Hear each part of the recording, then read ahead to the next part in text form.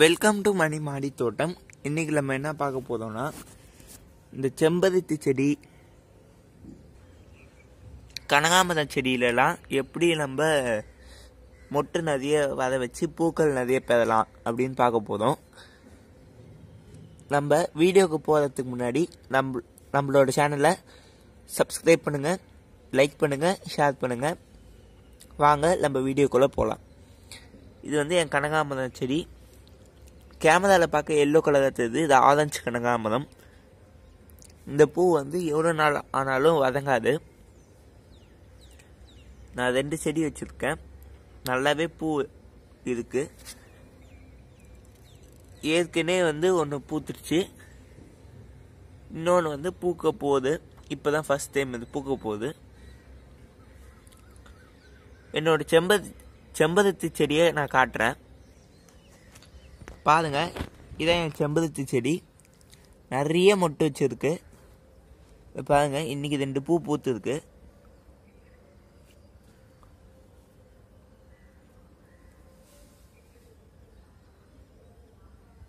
இதெல்லாம் நிறைய மொட்டு இருக்கு. எல்லா கிளையிலையும் மொட்டு இருக்குங்க. இதை நம்ம எப்படி இவ்வளோ மொட்டை வர வைக்கலாம் அப்படின்னு பார்க்கலாம். முதல் வந்து ப்ரூனிங் நீங்கள் கரெக்டாக செஞ்சுட்டு வரணும்.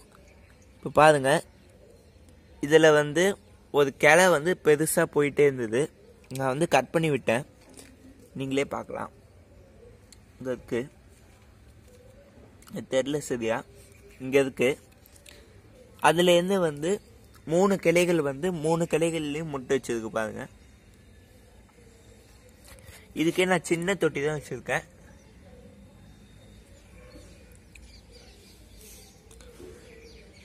இதை தினமும் 2 பூ கொடுக்கும். 2 பூ. இது வந்து நம்ம சாப்பிடலாம். இது வந்து ஒத்த செம்பருத்தி, இதை நம்ம சாப்பிடலாம். இதை நான் எப்படி பராமரித்து இவ்வளோ பூ வர வச்சேன் அப்படின்னு நம்ம பார்க்கலாம். முதல் நான் சொன்ன மாதிரி ப்ரூனிங். நெக்ஸ்ட்டு வந்து நம்ம கரெக்டாக ஃபர்டிலைசர் கொடுத்துட்டே வரணும். நான் என்னென்ன ஃபர்டிலைசர் கொடுத்தேன்னா, இது பாருங்க, இது வந்து கவுடங் ஃபர்டிலைசர். இது வந்து என்ன மாட்டுச்சாண உரம், நல்லா மக்கிய மாட்டுச்சாண உரம், கொஞ்சம் மண்ணும் கலந்து இருக்கும். இதை நான் ஃப்ரீயாகவே வாங்கிட்டு வந்தேன். இது வந்து மண்புழு உரம். மண்புழு உரம் வாங்கும்போது எப்பயுமே ஈரமானதாக பார்த்து வாங்கிக்கோங்க, அதில் தான் வந்து எஃபெக்டிவாக இருக்கும். ட்ரை பவுடராக இருந்தால் வாங்காதீங்க, ஈரமாக இருந்தால் எஃபெக்டிவாக இருக்கும். இது நான் 20 rupees கிலோகிராம், 20 rupees வாங்கிட்டு வந்தேன். இதெண்டு நீங்கள் சாம்பல் இருந்தால் எடுத்துக்கோங்க, ஏன்னா வந்து அதில் வந்து பொட்டாசியம், மெக்னீஷியம், கால்சியம், சோடியம், அங்கே அந்த மாதிரி நுண்ணூட்ட சத்துக்கள், பேரூட்ட சத்துக்கள் எல்லாமே இருக்கு. அதெல்லாம் கலந்தீங்கன்னா கலந்தால் நல்லா வந்து செடி நல்லா வளரும்.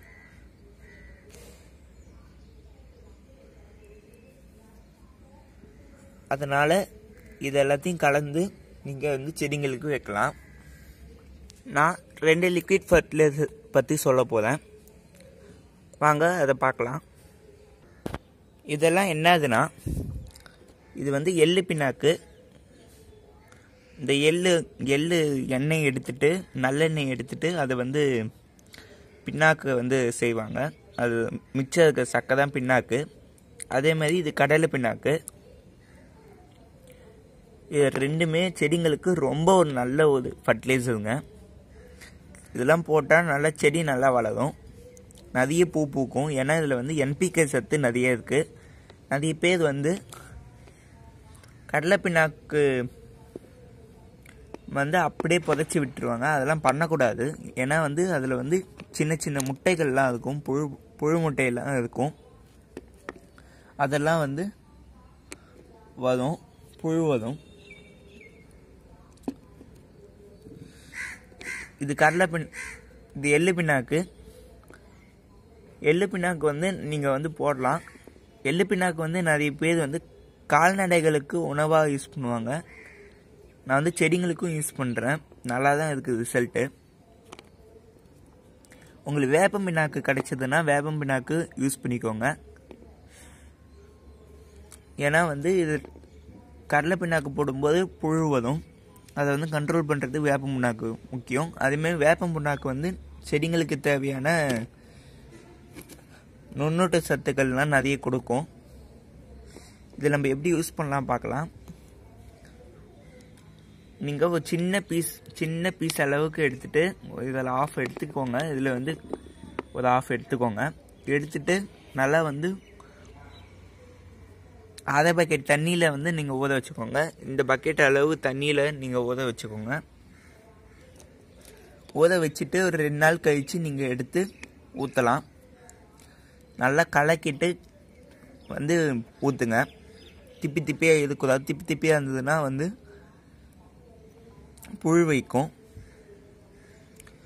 அதே மாதிரி இன்னொரு லிக்விட் ஃபர்டிலைசர் நான் சொல்கிறேன். இது எங்கள் 15 days ஒன்ஸ் வந்து கொடுக்கலாம்.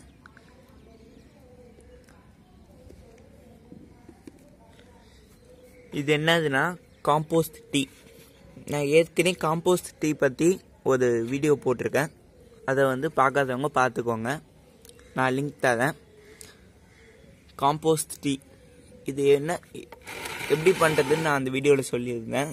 காம்போஸ்ட் எடுத்து தண்ணியில் போட்டுட்டு அது வந்து ஒரு 4 நாள் வந்து நல்லா ஊற விட்டிங்கன்னா காம்போஸ்ட் டீ வந்துடும். இதில் நீங்கள் வர்மி காம்போஸ்ட் அதாவது மண்புழு உரம் கூட கலந்துக்கலாம்.